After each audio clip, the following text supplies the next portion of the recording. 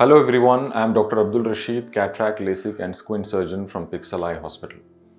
ఈ వీడియోలో మనము మల్టీఫోకల్ ఆర్ ట్రైఫోకల్ లెన్సెస్లో వచ్చే ప్రాబ్లమ్స్ గురించి డిస్కస్ చేద్దాం అండ్ దానికి ఆ డిస్సాటిస్ఫాక్షన్ ఆ ప్రాబ్లమ్కి సొల్యూషన్ ఏంటి అది కూడా మనం డిస్కస్ చేద్దాం.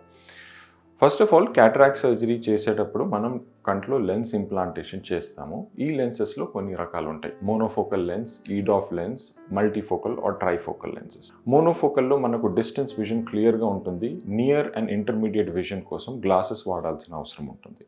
అదే మల్టీఫోకల్ అండ్ ట్రైఫోకల్ లెన్సెస్లో మనకు డిస్టెన్స్ క్లియర్గా ఉంటుంది, ఇంటర్మీడియట్ విజన్ క్లియర్గా ఉంటుంది, నియర్ విజన్ క్లియర్గా ఉంటుంది. So you can have a doubt, sir అలాంటప్పుడు ప్రతి పేషెంట్లో మనం మల్టీఫోకల్ ఆర్ ట్రైఫోకల్ లెన్సే వేయచ్చు కదా? ఈ క్వశ్చన్కి I have already made a video. You can click the link above and see that video. ఆ వీడియోలో ఎవరైతే ట్రైఫోకల్కి మల్టీఫోకల్కి సూటబుల్ క్యాండిడేట్స్ ఉంటారో వాళ్ళ గురించి ఈ వీడియోలో డిస్కస్ చేశాను. నా ఎవరైతే సూటబుల్గా ఉంటారో, ఎవరిలో అయితే రెటీనా పర్ఫెక్ట్గా ఉంది, వాళ్ళ యాక్టివిటీస్ డైలీ చేసే యాక్టివిటీస్ని చూసి వాళ్ళ ఐ అనాటమీని చూసి కూడా డాక్టర్ ఒక ట్రైఫోకల్ కానీ మల్టీఫోకల్ లెన్స్ ఇంప్లాంటేషన్ చేసిన తర్వాత ఈవెన్ ఆఫ్టర్ పర్ఫెక్ట్ సర్జరీ కొంతమందికి డిస్సాటిస్ఫాక్షన్ ఉంటుంది. అదెందుకు ఉంటుంది మనము డిస్కస్ చేద్దాం. దానికి ప్రైమరీలీ 2 రీజన్స్ ఉంటాయి. ఫస్ట్ రీజన్ ఏంటంటే ఎంతో కొంత గ్లాసెస్ పవర్ మిగిలిపోతుంది. అంటే ఐఓఎల్ పవర్ క్యాల్కులేషన్లో కొంచెం డిఫరెన్స్ వచ్చినా అలాంటప్పుడు ఏంటంటే పోస్ట్ ఆపరేటివ్లీ సర్జరీ తర్వాత 0.5, 0.75 వరకు గ్లాసెస్ పవర్ మిగిలిపోవచ్చు. ఇలాంటప్పుడు ఏంటంటే ఒక ట్రైఫోకల్ కానీ మల్టీఫోకల్ లెన్స్ వేయించుకున్న పేషెంట్ హీ ఎక్స్పెక్ట్స్ నాకు గ్లాసెస్ లేకుండా ప్రతిదీ క్లియర్గా కనిపించాలి. సో ఇంత తక్కువ పవర్ గ్లాసెస్ పవర్ మిగిలిపోయినప్పుడు ఒక మోనోఫోకల్ లెన్స్లో అంత పెద్ద డిఫరెన్స్ రాదు. Patient will be happy. In a trifocal lens are a multifocal lens కొంచెం గ్లాసెస్ పవర్ మిగిలిపోయినా కూడా patients will feel that difference. వాళ్లకు విజన్ బ్లర్గా ఉంటుంది. And primarily when they get to know నాకు కొంచెం గ్లాసెస్ పవర్ మిగిలిపోయింది అని చెప్పి తెలిసినప్పుడు ప్రైమరీ రీజన్ వాళ్ళు గ్లాసెస్ లేకుండా క్లియర్గా చూడాలనుకొని ఈ లెన్స్ వేయించుకున్నారు. అలాంటప్పుడు కొంచెం గ్లాసెస్ పవర్ మిగిలిపోయిందని తెలిసినప్పుడు they will be unhappy. So దీనికి సొల్యూషన్ ఏంటి? The solution is lens power calculation should be accurate. Absolutely perfect lens power calculation ఉండాలి. దానికోసం లెన్స్ పవర్ క్యాల్కులేషన్ చేయడానికి సర్జరీకి ముందు ఒక స్కాన్ చేస్తాం. ఆ స్కాన్ చేసేటప్పుడు the scan has to be perfect. Scan తర్వాత ఐఓఎల్ పవర్ క్యాల్కులేషన్లో యూజ్ చేసే ఫార్ములాస్ ఆ పేషెంట్కి ఉన్న మెజర్మెంట్స్ ప్రకారంగా సూటబుల్ ఫార్ములాస్ యూజ్ చేసి సర్జన్ ఎక్స్పీరియన్స్ని బట్టి they will decide which is the best lens power suitable for your eye. Okay, so ఇవన్నీ చేస్తే పర్ఫెక్ట్గా లెన్స్ పవర్ క్యాల్కులేషన్ పర్ఫెక్ట్ అవుతుంది, లెన్స్ పవర్ కరెక్ట్గా ఉంటుంది అండ్ పోస్ట్ ఆపరేటివ్లీ మీకు గ్లాసెస్ పవర్ మిగలదు. ఇవన్నీ చేసిన తర్వాత కూడా కొంతమందిలో గ్లాసెస్ పవర్ మిగలచ్చు. దానికి ఐఓఎల్ సర్ప్రైజ్ అంటాం. అలాంటప్పుడు ఈ రీజన్ వల్ల some people will be unhappy because they are not able to see things clearly without glasses. ఈ పేషెంట్స్లో the solution is first thing కొంచెం గ్లాసెస్ పవర్ ఉంటుంది. ఆ గ్లాసెస్ వాడుకుంటే వాళ్లకు క్లియర్గా ఉంటుంది. లేదు we don't want to wear glasses అనుకుంటే then you can go ahead with the laser correction of the procedure. PRK laser చేసి ఆ ఉన్న power -0.5, -0.75 some cylinder some స్ఫెరికల్ power ఏదున్నా లేజర్ చేసి we will remove that power and you will be able to see things clearly without glasses. This is the solution. Second thing, zero glasses power ఉన్నా కూడా కొంతమంది అన్హ్యాపీగా ఉంటారు. దీనికి reason ఏంటంటే this is because your I and brain is not getting adapted to the optics of trifocal lens. ఒక monofocal లెన్స్లో single point of focus ఉంటుంది. అంటే మన రెటీనా పైన సింగిల్ ఇమేజ్ ఫోకస్ అవుతుంది. ఒక ట్రైఫోకల్ కానీ మల్టీఫోకల్ లెన్సెస్లో మన రెటీనా పైన డిస్టెన్స్ నుంచి కూడా ఇమేజ్ ఫోకస్ అవుతుంది, ఇంటర్మీడియట్ డిస్టెన్స్ నుంచి కూడా ఇమేజ్ ఫోకస్ అవుతుంది, దగ్గరది కూడా ఇమేజ్ ఫోకస్ అవుతుంది. So multiple images are focused on the retina. So but brain ఒకటే ఇమేజ్ ప్రాసెస్ చేయాల్సి ఉంటుంది ఒక టైంలో. కొంతమందిలో దీనికి మనం అడ్జస్ట్ అవ్వాలి. అంటే ఆపరేషన్ తర్వాత మన బ్రెయిన్ దీనికి అడ్జస్ట్ అయ్యి అడాప్ట్ అయ్యి it will start taking single image at one point of time. వేరే ఇమేజెస్ని ఇగ్నోర్ చేస్తుంది.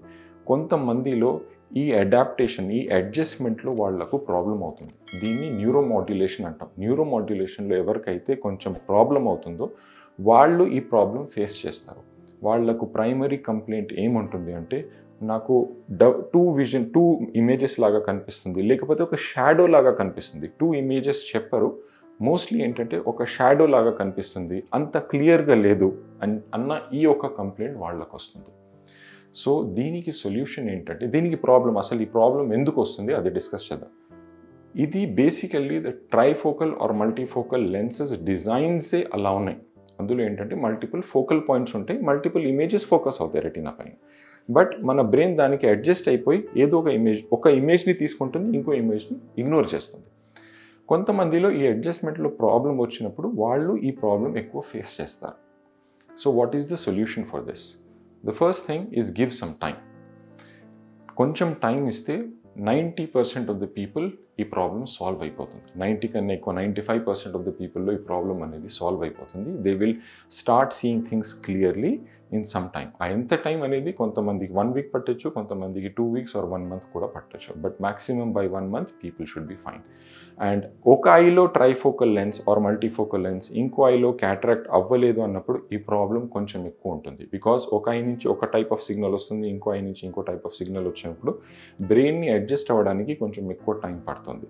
So what we normally advise is, trifocal lens వేయించుకున్నప్పుడు are multifocal lens వేయించుకున్నప్పుడు both ఐస్లో తొందరలో, అంటే ఒక 1 వీక్ గ్యాప్లో క్యాటరాక్ట్ సర్జరీ చేయించుకుంటే బ్రెయిన్కి ఆ అడ్జస్ట్మెంట్కి చాలా ఈజీగా అవుతుంది.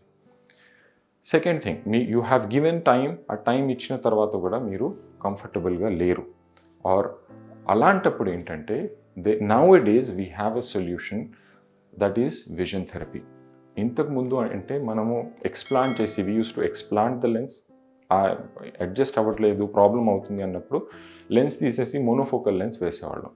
కానీ ఇప్పుడు సిన్స్ వీ హ్యావ్ విజన్ థెరపీది ఒక యూజ్ ఏంటంటే, multifocal are trifocal lenses implantation తర్వాత ఎవరిలో అయితే ఇలాంటి ప్రాబ్లమ్స్ ఉంటాయి వాళ్ళ బ్రెయిన్ని ట్రైన్ చేయడానికి we are giving vision therapy to people.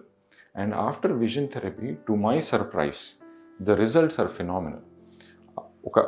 Normally 40 sessions ఉంటాయి. Even after 10 sessions patients are giving feedback that వాళ్ళ విజన్ ఇంప్రూవ్ అవుతుంది, వాళ్ళకు ఉన్న మల్టిపుల్ హ్యాలో ప్రాబ్లమ్స్ కానీ, ఆ గ్లేర్ ప్రాబ్లమ్స్ కానీ, ఆ షాడో వచ్చే ఆ ప్రాబ్లమ్స్ కూడా సాల్వ్ అవుతున్నాయి. And the clarity of the vision is also improving after the vision therapy.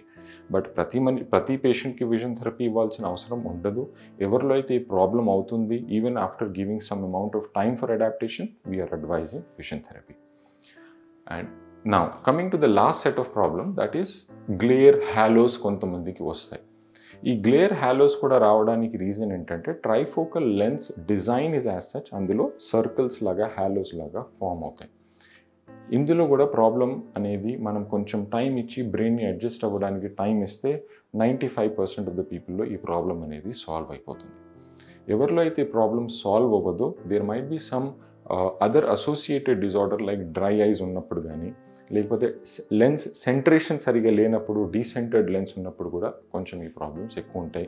Pupil ఎవరిదైతే పెద్దగా ఉంటుందో వాళ్ళలో ఈ ప్రాబ్లమ్స్ ఎక్కువ వచ్చే ఛాన్సెస్ ఉంటాయి.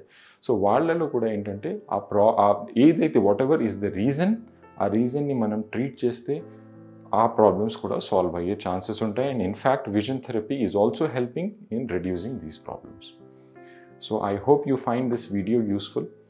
And if you are planning for trifocal or multifocal lenses, please go through this video or share it with your friends who are planning to undergo cataract surgery. And if you are facing with the problem after getting trifocal or multifocal lenses implanted, also watch this video or reach out to us. Probably we can help you. Thank you.